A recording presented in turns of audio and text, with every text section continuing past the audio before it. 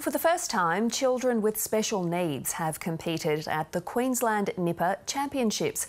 It was also the 50th anniversary of the titles, which were first held at Burleigh Heads on the Gold Coast in 1969. A special day for the Albatross nippers and the wider lifesaving movement. Competing in the march past at the state titles for the first time, these special needs nippers didn't win and didn't care. So much fun.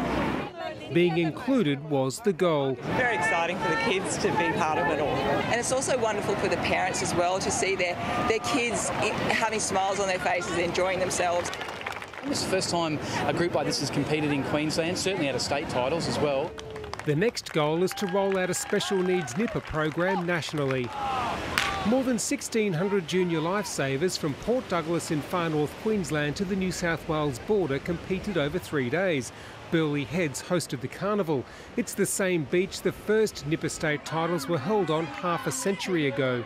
This carnival is all fun and games for the nippers, but there is a serious side. It's teaching them the skills they'll need to one day patrol Queensland's beaches. Whether it be on the beaches or in classrooms or generally out in public, these kids do have the skills to perform those rescues, resuscitations, first aids. Last year, 60 people drowned in Queensland and almost 70% were male.